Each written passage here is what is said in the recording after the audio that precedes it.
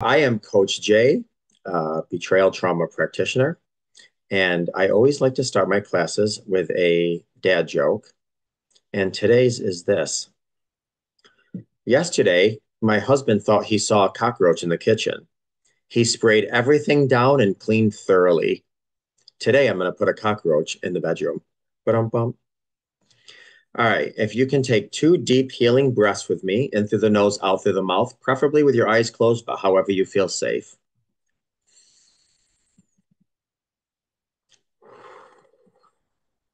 If you have a happy place, feel free to mentally go there, in through the nose, out through the mouth.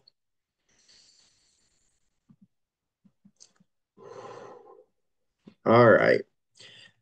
Today I'm going to be talking a little bit about the fundamentals of insecurity.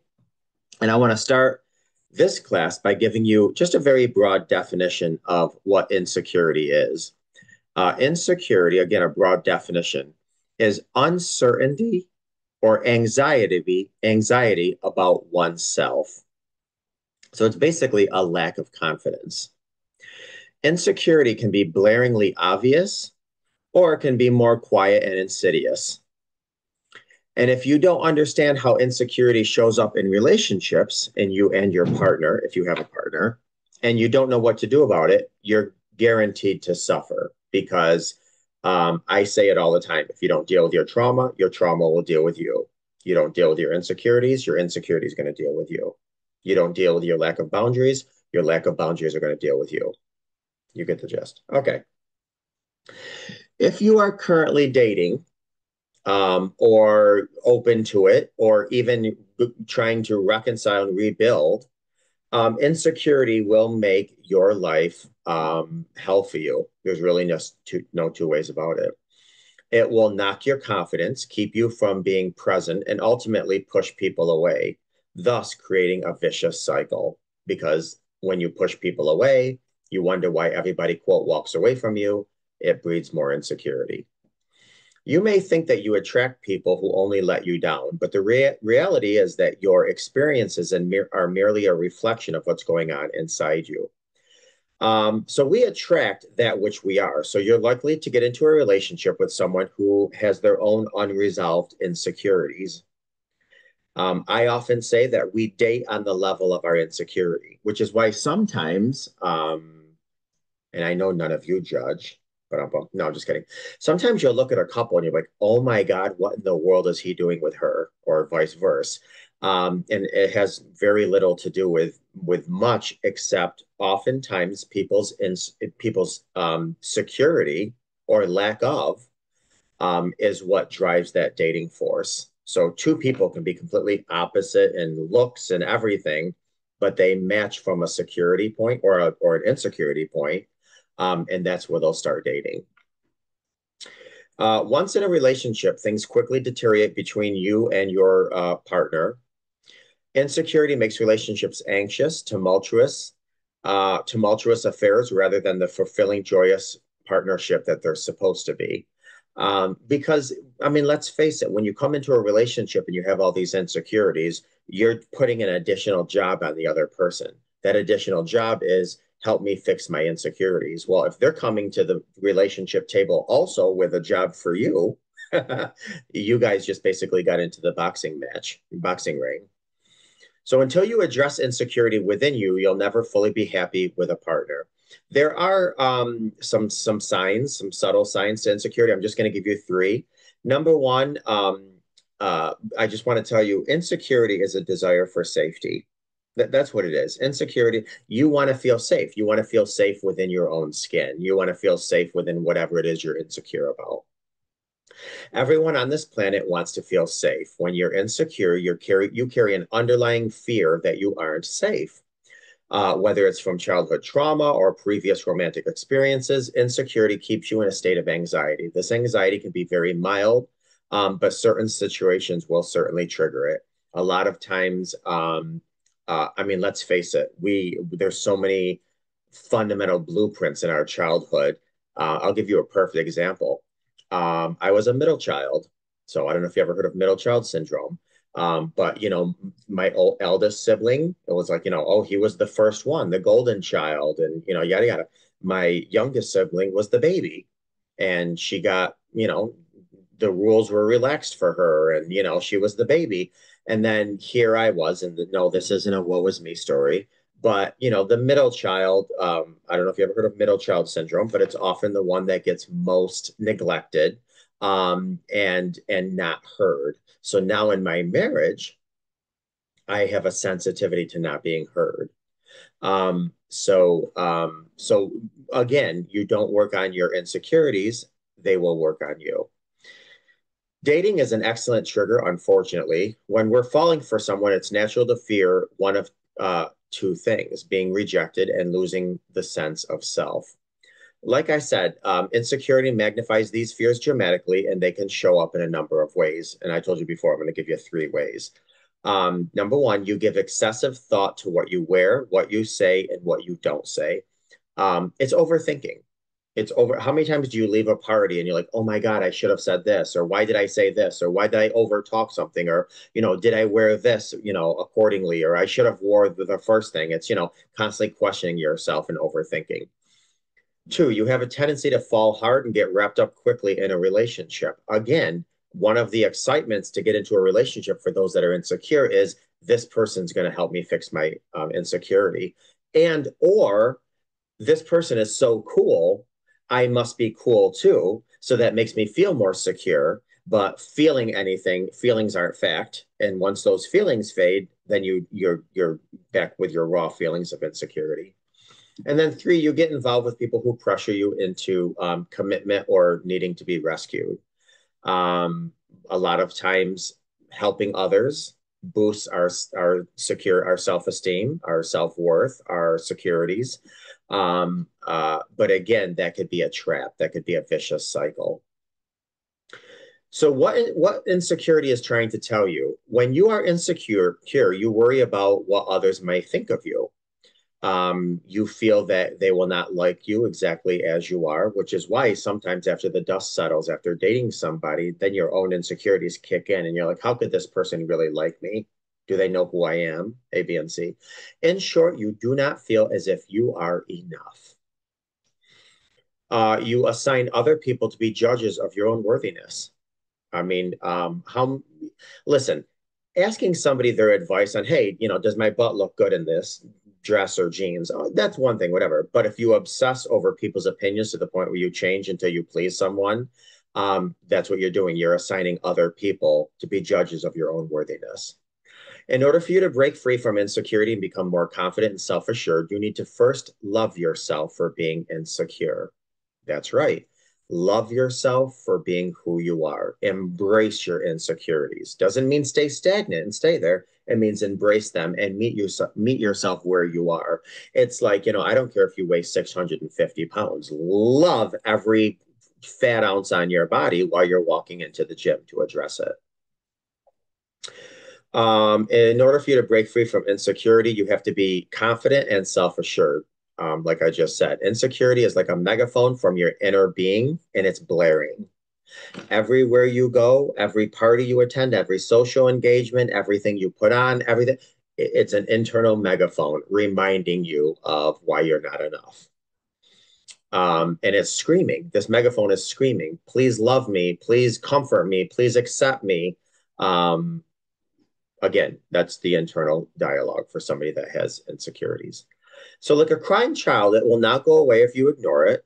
And if you try to make it leave or scold it, it will become even more distressed and petulant, simply put. This is exactly what happens when you're trying to start a relationship. And again, this could be starting a new relationship with yourself.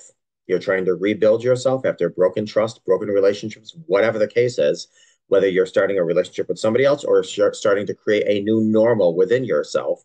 If you haven't dealt with your insecurity first, it will certainly rear its head as soon as you try to get something going with a new you, a new normal with you or with somebody else. And this can even be a friend, a family member, what have you. Anytime you're creating new boundaries, a new you, these insecurities will come up. And face it, what is familiar to us is comforting because it's familiar to us. Doesn't mean it's always healthy. It just means it's comfortable because it's familiar.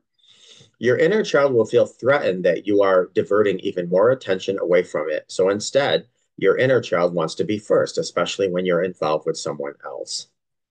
And this includes yourself because you want to create a new you. The new you is not the old new, and your insecurities are attached to the old you. The minute you make someone else a higher priority, your inner child will act out in the form of fears, clinginess, picking fights, and sabotaging the relationship. It's almost like a toddler at a store having a tantrum. It's like trying to date when you have a small child. That child needs to feel safe, loved, and number one before trust in the new person, before trust you can give to that new person in your life. That's why if you're dating, the most important thing you can do for yourself, and again, dating somebody else or dating yourself or creating a new person, your relationship and your inner child must learn to accept fully who you are. Accept where you, just like I said, if you're 650 pounds, accept that, love who you are, but you can also work on your weight. So love every fact of who you are, because let's face it, we don't give ourselves uh, the majority of our insecurity. Our insecurities come from our childhood and then experiences in life build on those. So, I want you to embrace, accept, acknowledge, validate, love your insecurity while you're saying, okay, we also need to go to the gym and build up these muscles of insecurity, well, of security. All right. It's only when we find self-love that we can accept love from an equally empowered person, which is why I say we date on the level of our self-esteem. And when you increase your self-esteem, you increase the prospects of those that you date, because that's your energy will match their energy, like energy.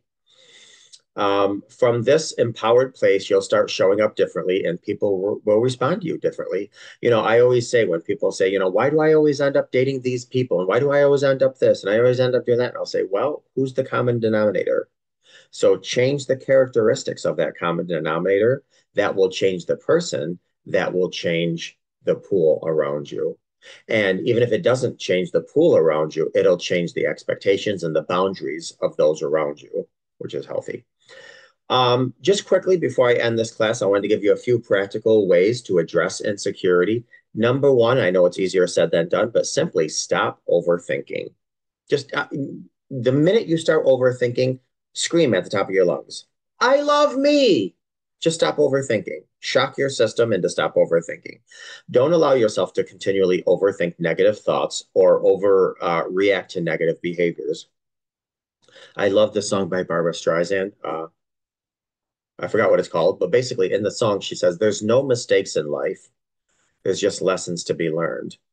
It's called Circle. That's the name of the song.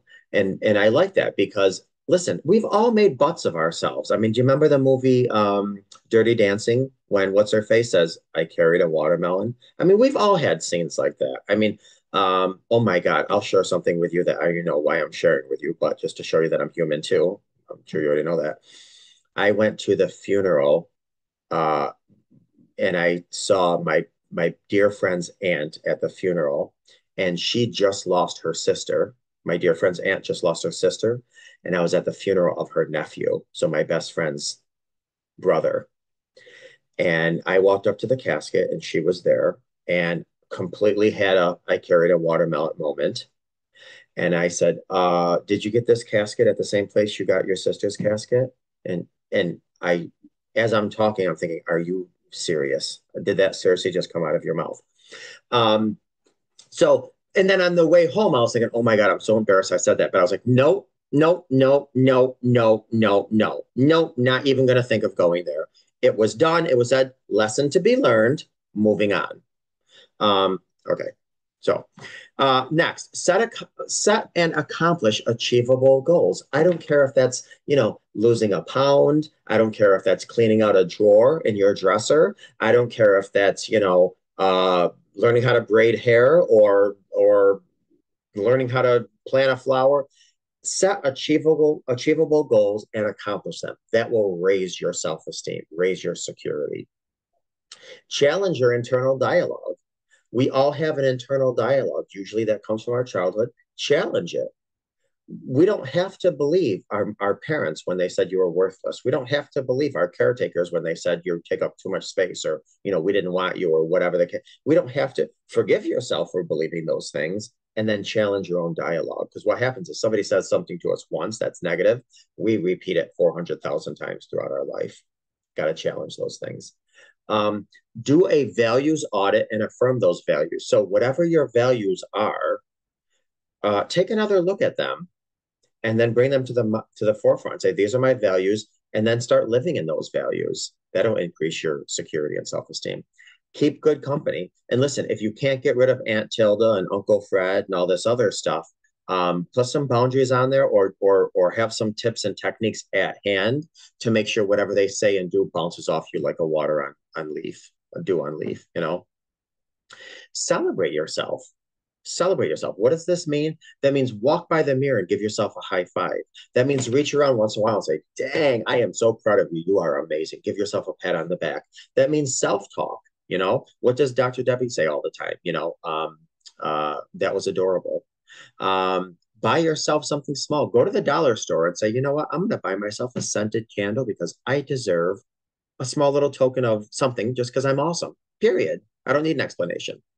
Um, so I hope this class did a little something to acknowledge and address maybe some of your insecurities, and to raise maybe some of your to be mindful of raising some practical ways of raising your self-esteem and stuff. Because again, we function in life on the level of our self-esteem and our security. So hope it helped in some small way.